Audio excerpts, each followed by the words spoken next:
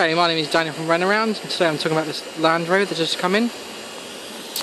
As you can see, I mean, the bodywork is in general good condition. The only thing letting this car down, which you can't really see in the pictures, is that they've decided in their wisdom to put these little kind of stickers on the car. I've removed them off as much as I can, however, it's left a bit of a mark where the sun has faded some of the paint, which you can't really see in the picture, so I just want to make you aware of that before you travel all the way down here to view the car. As you can see, there's a little bit of a scrape along there, and these are the pictures that they've decided to leave on the car. The inside of the car is in pretty good condition, to be honest with you. As you can see, it's a leather interior.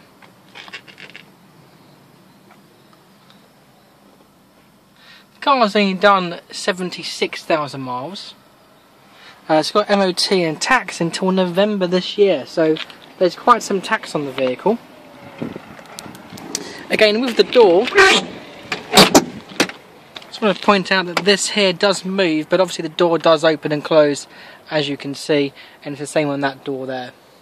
But the car itself is in just general, it's in pretty good condition for the price. So if you want to come and view the car, feel free to do so. If you want to pay for it over the phone, we can deliver the car as well. Alright, thank you for watching the video.